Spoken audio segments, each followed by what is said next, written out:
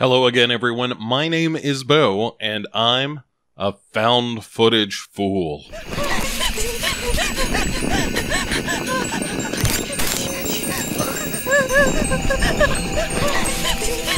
Tell me the camera thing isn't annoying. Yeah, it's annoying.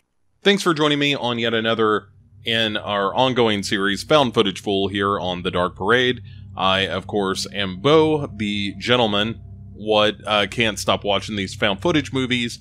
And because I recognize the problem that I have with these movies, I endeavor to make some sense of them and to try to eke a little bit of additional pleasure out of watching these movies by applying a list of 5 criteria to these films to determine whether or not they're actually good movies or not. Because sometimes, between you and me, it's hard to tell. I get a little excited by a found footage movie, and I can't tell if it's good or bad, but I've got a list of 5 things here that ought to tell me, is this a good movie or not? And so let us begin with our newest entry into this realm of science. That is, of course, The Dark Tapes from 2016. It is written and directed by Michael McQuone and Vincent J. Gostini, I think is probably the correct pronunciation. At any rate, one of them guys. And so this is an anthology. And is this the first anthology we've done? Maybe, because we haven't done the VHS movies yet. But we certainly will. At any rate, the whole deal with the Dark Tapes is that it is poised as if this is all sort of arranged by perhaps a demonic entity. What is trying to explain that, hey, before human beings got all scientific and whatnot, there was a whole realm of demons and so forth, and that this is some proof of that, perhaps? I don't know. It's tough to tell. A lot of the things about this movie are like, I think this is what they're getting at, but I'm not 100% sure. And in fairness, I've said this before, but it's certainly more true every day. I'm not that smart a person. So it could be that this movie is doing something that I am just not aware of. But let's get to the 5 criteria. We've established the fact that this is, in fact, a found footage anthology. There are 4 stories, I think. There's The Hunter and the Hunted, or The Hunted and the Hunter, or ers. Could be plural. And at any rate, it's a bunch of ghost hunters at a haunted house. And then there is the one about a lady named Amanda who is getting abducted by aliens. And also might have psychic powers, but that doesn't ever seem to matter much. Then there is the Cam Girls one. And then there's a wraparound story about some people trying to capture, a demon or at least get proof that there is this entity or entities that exist outside our normal frame of consciousness. And I believe that's all of them. And so the first criteria that we use to judge these movies is there a good reason in all of these films to keep the camera on? And yeah, I mean, even though there are different reasons, most of them tend to be like, we've got to keep the camera running because we're trying to get proof of whatever. Like the one with the alien abduction, she is definitely trying to get proof of what's going on, what's happening to her. Then there is the ghost hunters one, and they have cameras set up everywhere, but that makes sense because they're trying to capture ghosts. And then you've got the wraparound where they're trying to get proof of this other entity, so it makes sense that they've got cameras rolling. And then there's the Cam Girls one, which I kind of skipped over because it's the shortest of them. It's only about 10 minutes long, and it's also kind of the crappiest of them, where it's just this girl who is a cam girl along with a friend of hers seducing this guy, and then ultimately it turns out, whoopsie doodle, she's gonna be a demon thanks to this other demon cam girl that she makes out with a little bit. And it's kind of nonsense. But even with that one, you know, you have a good reason for the camera to be focused on them. And so criteria number 1, keeping the camera on, totally fine. I understand the reason for all of that. So well done, Dark Tapes. Trope number 1, you got yourself an A+. Number 2 is characters. Are there characters that we enjoy following? And honestly, not really. Not in any of the segments. The closest I think you get is the character of Amanda in the alien abduction one. And even with that guy, even with that story, I should say, the problem with it is that the character was sexually assaulted, ? And that's sort of what leads to, she can kind of do these psychic things. And also there's like some underlying trauma, and maybe that's why she believes that she's being abducted by aliens. And, you kind of root for any character like that, right? That's been through that kind of trauma. You're like, hey, I hope everything works out for her. But beyond that, there's really not a character in the movie. I mean, there are people that do things and say things, but you don't really know that much about them. And, with the first, not the wraparound segment, but the first segment proper about the ghost hunters, there is some backstory on the parents, but then that turns out to be bullshit.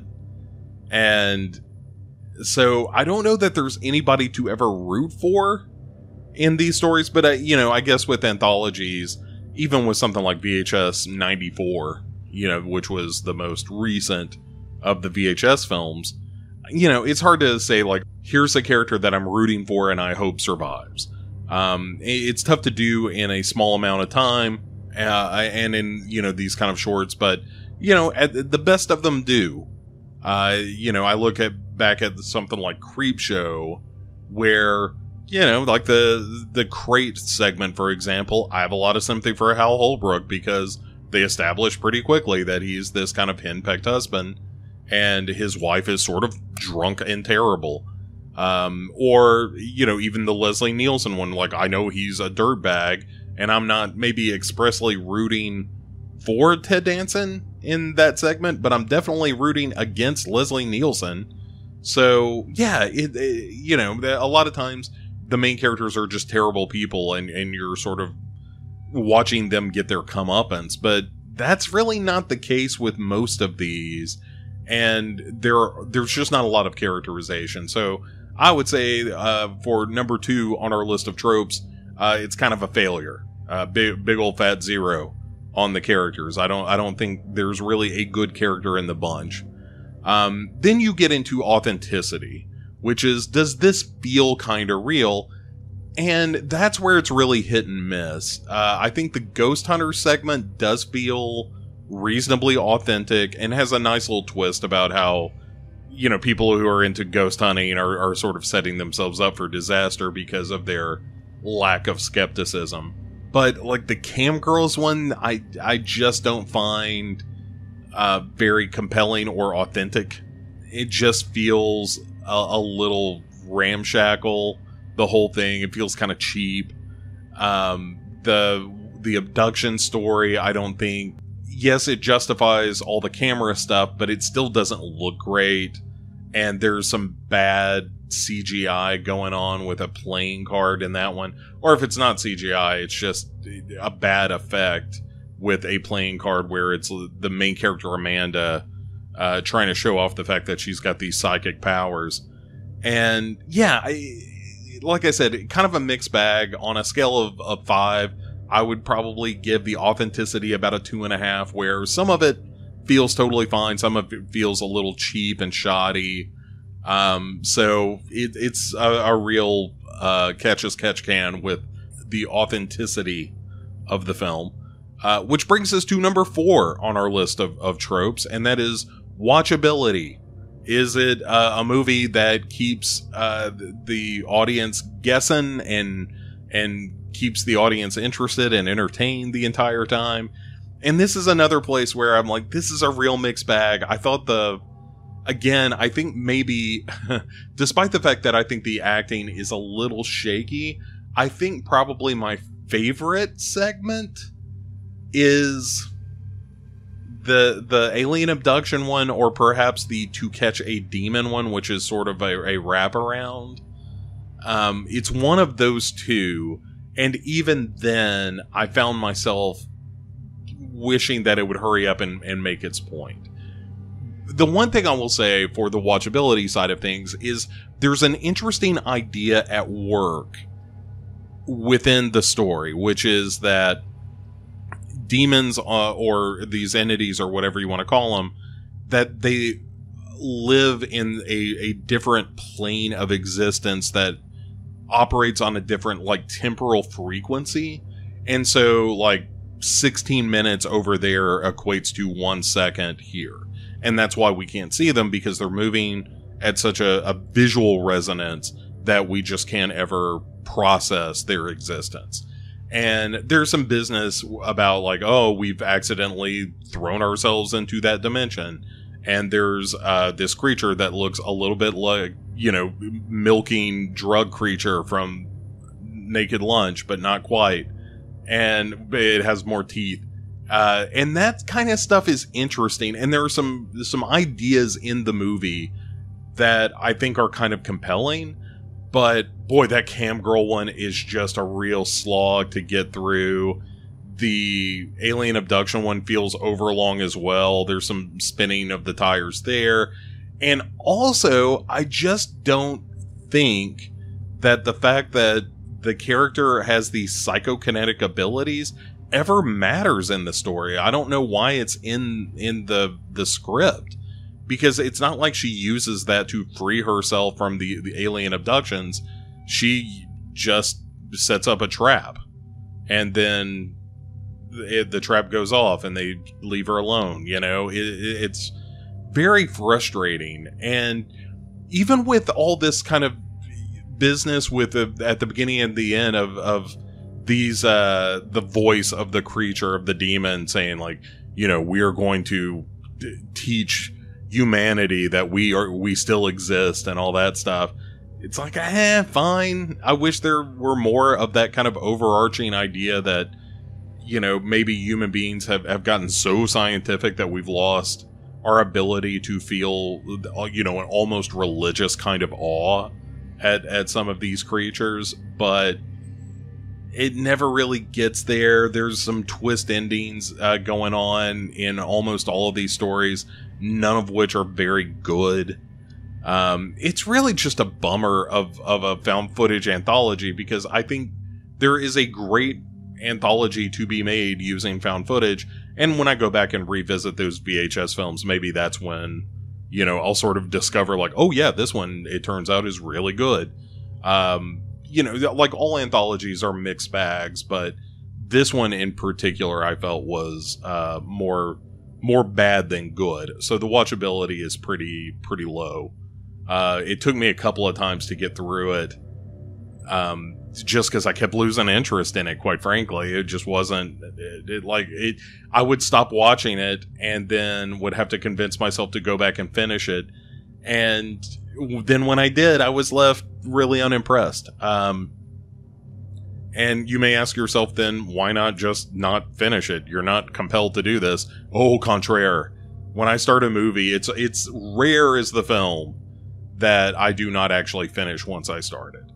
So anyway, that brings us to our fifth and final criteria to measure a found footage film against, and that is it scary? Are there any good scares in this? And no, it's not creepy, it's not scary. When they get close to that with the kind of alternate dimension demon monster, then that part of it tends to be a little overused, I found, where it's no longer creepy. It's just like you start to see the seams on the costume a little bit, and you're like, oh, it would have been better if you just showed me little flashes of this and kept most of this hidden from me. And I think I would have been a little more frightened of the movie or of the events of the film. So yeah, again, I just don't think that it's all that good, which is a shame. But that leaves us with an evaluation of the film as a whole, which is, we've run it through the list of 5 criteria. It's not scary. The watchability is kind of low. The authenticity and characters are real hit and miss, mostly miss. The one thing it's really got going for it is that it knows to keep the camera on and gives a good reason for doing so. But, when you're talking about a found footage anthology, there's a lot of different things that you can do with this. A lot of fun stuff that I could imagine a found footage anthology bringing to the table. And there are some interesting ideas, but it never really executes on those ideas all that well. So I'm going to land at, this might even be generous, but I'm going to land at about a 2 for the Dark Tapes. 2 out of 5 for this time around on Found Footage Fool. So that's going to do it. There's no reason to linger, ladies and jelly spoons. I would not recommend the Dark Tapes. If you have seen the Dark Tapes and have a differing opinion, by all means, let me know over in the Facebook group for the Dark Parade, or you can hit me up on Twitter at Dark Parade Pod if you would like to continue this discussion elsewhere. And you can also, of course, drop me a line anytime at B-O, at legionpodcasts.com. And with that being said, thank you very much for listening to these bonus episodes. I really do enjoy doing them, even though the Dark Tapes was a bit of a bummer of a movie. I still have a good time recording these and watching these found footage movies, and it makes me feel a little bit better to have something to show for the fact that I've watched the Dark Tapes, namely this episode. So, have a great weekend coming up, and thanks as always for supporting the Dark Parade. You guys are the absolute best. This will be dropping on New Year's Eve, so have a wonderful New Year's Eve, and I will talk to you more in the new year. So here's to 2022, folks. See you then.